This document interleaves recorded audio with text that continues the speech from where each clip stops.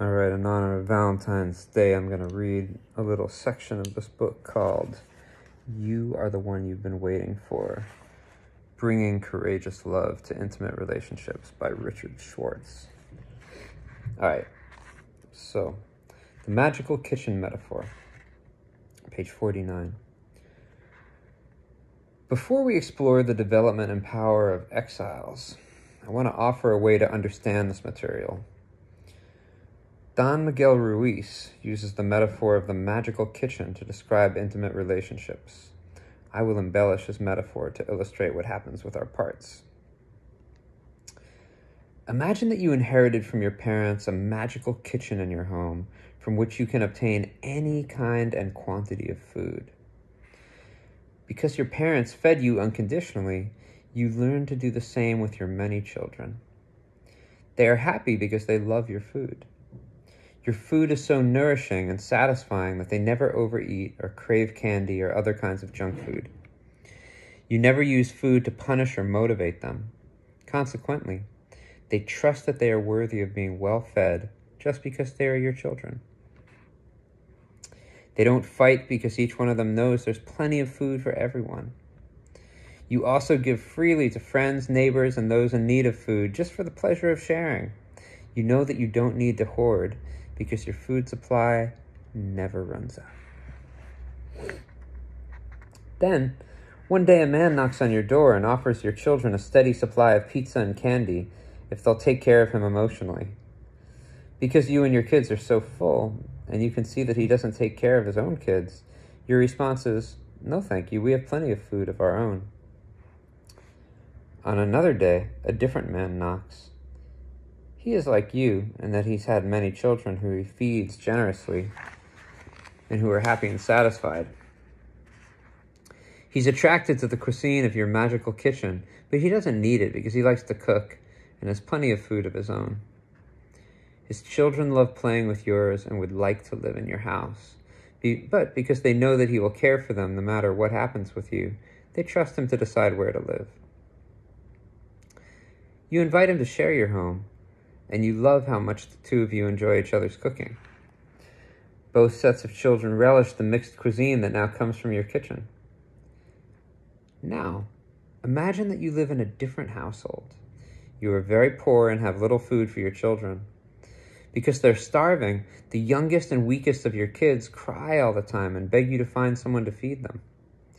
Their desperation drives you crazy, and you lock them in the basement so that they aren't always in your hair, and you're not always reminded of their suffering. That's the way your parents taught you to handle problem children.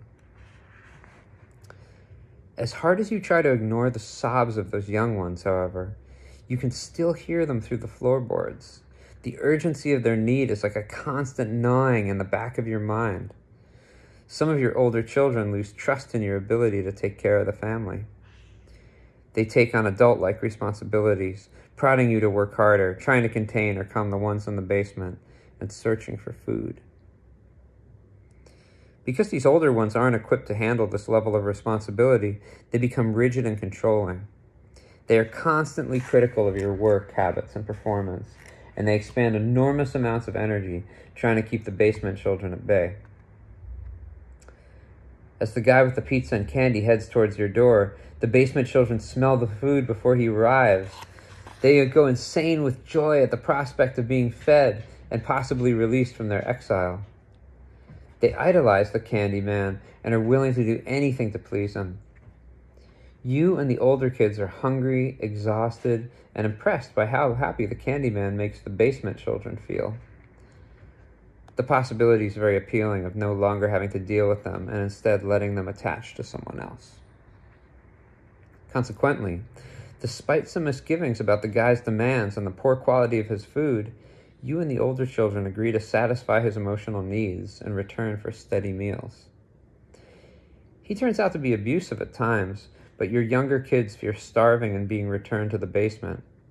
Also, while he's increasingly stingy with the pizza and candy, the younger kids are addicted to it. Every time you bring up the topic of throwing him out, they override you. Now, imagine that the food in this story is really love, and the children are the different parts of you. If you identify with the first parent who has the magical kitchen, you don't need to read the rest of this book. That's because when you love and accept your parts unconditionally, simply because they are you, they won't be attracted by the false promises of certain other people. And when you find the right partner, your parts won't be so dependent, demanding, protective, or easily hurt that they create constant drama or make you tolerate abuse. Instead, they'll each love your partner in their different ways, enriching your experience of intimacy, secure in the knowledge that if they are hurt by him, you are there for them and will deal with him. If you're like most of the people in this culture, however, you learn from parents and peers to exile certain parts of you. Therefore, the basement of your psyche is filled with love-starved, vulnerable inner children. Because they get so little from you, they will be obsessed with finding someone they imagine can rescue them, and, out of their desperation, will blind you to that person's faults. So they're likely to make you pick Mr. Wrong, and then, because they are so needy and vulnerable, will either make you stay with that person for too long, will overreact to perceived hurts from him, or will try to control how close or distant he gets to you or to others. So where can you find the equivalent of a magical kitchen, a boundless fountain of love from which your parts can draw? It's in the last place you would ever think to look, yourself. But your parts have been convinced by messages from our culture and by the way you've treated them in the past that their only hope for finding the love they crave is in the outside world. Well-fed parts.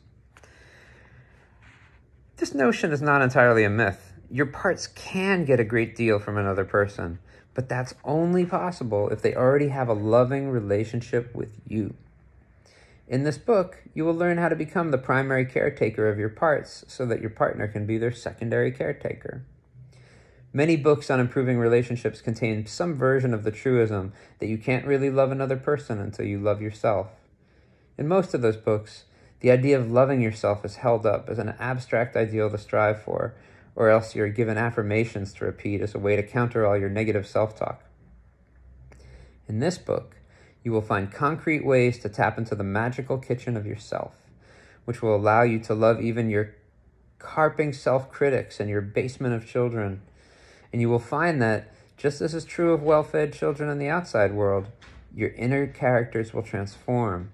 They'll become lighter and happier when you feed rather than starve them. When that's the case, they will enhance rather than encumber your intimate relationships. Your partner will appreciate this arrangement because she won't feel the weight of your emotional dependence or the sting of your rage when she is unintentionally neglectful. Your parts will look first to you rather than to her for their sustenance and for comfort when they are hurt. With this arrangement, they can stay calm and not panic when she distances, not fear being hurt when she gets close, and allow her to be who she is rather than make her into the image of the person they have been dreaming of. When she cries, shows fear, or otherwise acts like one of your vulnerable parts, you can lovingly comfort her because you know how to do that with those parts of you. When she's angry, you don't have to get defensive because you don't have a nasty inner critic that is agreeing with and amplifying her criticism of you. When she is shy, you don't begin to judge her since you are accepting of the shy part of you. In other words, because you can love all kinds of parts of you, you can love her even when she's acting like those parts. It's all connected. How you relate internally directly translates into how you relate externally and vice versa. Intimacy is often defined as the ability to reveal all aspects of oneself to another and feel accepted. Because you aren't ashamed or afraid of your vulnerable parts, you can expose them to your partner and experience the joy of being fully known and witnessed by another. When your partner is similarly vulnerable, you can be lovingly present with her, but not feel as though you have to fix anything. You can have a relationship in which all parts are truly welcome. Even when your partner distances or is angry, your sensitive parts don't panic because they trust that whatever happens with her, they still have your love. When all that is the case, you will be able to bask in the radiance of your partner's love because you won't fear losing it or being engulfed by it. When life hurts or scares your parts, they have two sources of solace: yourself and your partner. When your partner acts like one of your parents and unhealed wounds make you feel horrible, you are able to speak for rather than from those wounded parts because they trust you to represent them well. Consequently, you communicate your hurt with clarity and respect without the blaming or pouting that commonly typifies such interactions. In turn, your partner is able to act in a compassionate manner, which helps your parts revise their beliefs about intimate relationships and unload the pain they carry from the past. In this way, your partner can help you heal without carrying the heavy load of being your healer. All right, so I've been reading from You Are the One You've Been Waiting For, Bringing Courageous Love to Intimate Relationships by Richard Schwartz. And yeah, I mean, I like this guy. I think he has a lot of good stuff to say. And, you know, checking out some kind of introductory materials to internal family systems theory can help if this, you know, sounds a little confusing. But mostly it seems pretty straightforward. And I don't know if anyone's ever going to watch this, but I really enjoyed saying it out loud. Okay. Happy Valentine's Day.